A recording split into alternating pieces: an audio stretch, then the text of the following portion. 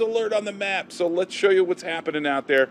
Warm one today, highs today about 7 to 8 degrees above average. You can see around the state 75 in Sedona, mid 70s in Prescott. Hello Flagstaff, you're coming in at 65 degrees. And here's a look at the radar. Quiet here, but yeah, we're going to zoom on out and show you. We've got some activity up around northern Arizona. Some showers falling across Flagstaff, the Holbrook area, even out around eastern Arizona. But yeah, another warm one on tap tomorrow. And then here comes our wonderful changes.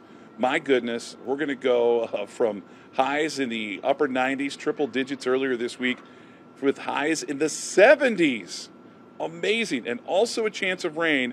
And you see on the timestamp there, that's 4 o'clock on Friday. We could see some showers around the valley, and that's why we've issued that first alert for your Friday afternoon. It could be wet at some of those football games, and we're not expecting heavy amounts of rain, but as you can see, about 1/10 of an inch in a lot of locations, maybe even more, about 1/10 of an inch to 2/10 of an inch of rain.